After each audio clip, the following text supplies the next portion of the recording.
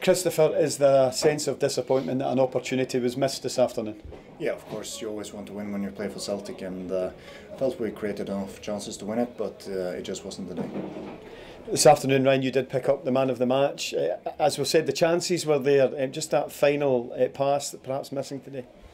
Yeah, that's it. And you know, the longer the kind of game went on without us getting the score sheet, the more kind of impatient obviously the fans get, and maybe that creeps into our game as well.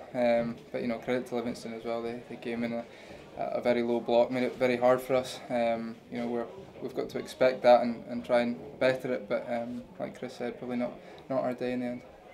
A clean sheet is always a good thing in the return of some players to the squad. So taking a positive from that today. Yeah, of course, you always want to keep a clean sheet, and we managed that today, and good to get fitness level up on a few of the players, but obviously we're disappointed now.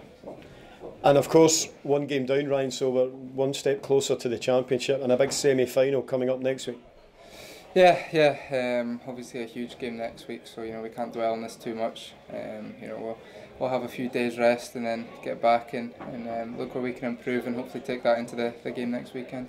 Well, I hope it comes as some consolation. You are today's Daft Bet man of the match, so Chris, I'll ask if you could do the honours. Congratulations, Ryan. Cheers, thank you guys.